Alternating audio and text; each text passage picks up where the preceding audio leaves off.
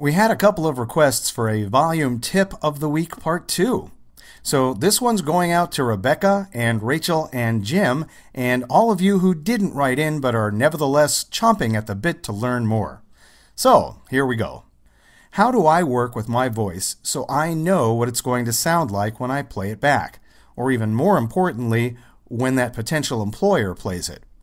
The unbelievably simple and zen-like answer is practice, practice, practice.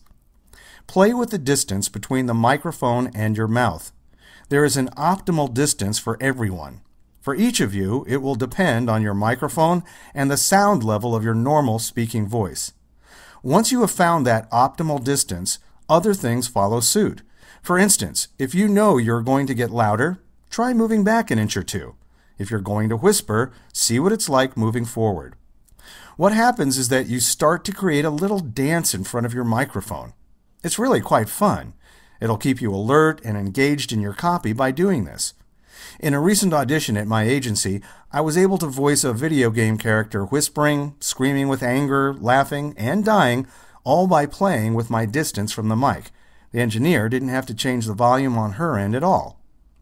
The other less exciting option, for me at least, is to mess around with the volume controls on your recording software. If you know you're coming up to a louder section of copy, say if a game character is angry or dying, you can always pause your recording, adjust the volume, and then continue on. In this manner, you can remain the same distance from the mic and let the software do the work. However, I have found this method more time-consuming and much less rewarding for me as a creative artist. Also, editing with this method is more cumbersome, though in the end quite doable. Stopping and resuming your recording ultimately becomes a head game.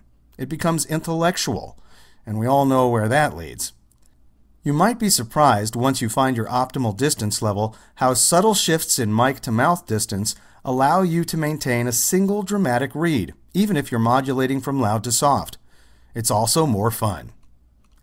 Lastly, and this is only for brand newbies, if you just can't figure out how to make your voice loud enough or to stop it from peaking out and causing distortion, there is a normalization tool that comes with your recording software, which boosts the lows and takes the edge off the highs so you can end up with a recording that sounds all of a piece.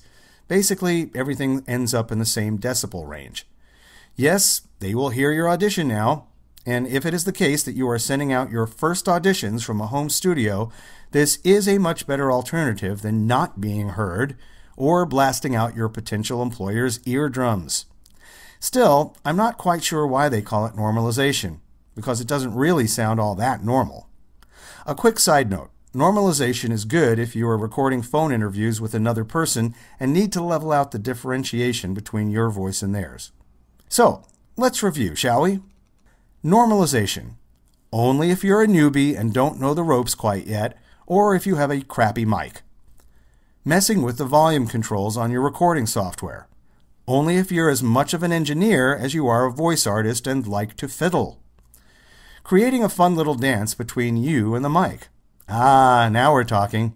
Just keep playing with the distance between the mic and your mouth. For most commercial recordings, you won't hardly need to move at all once you've found your optimal range. For character work, though, and for those pieces of copy with large volume swings, bob and weave, my friends. Bob and weave. Internet Voice coach.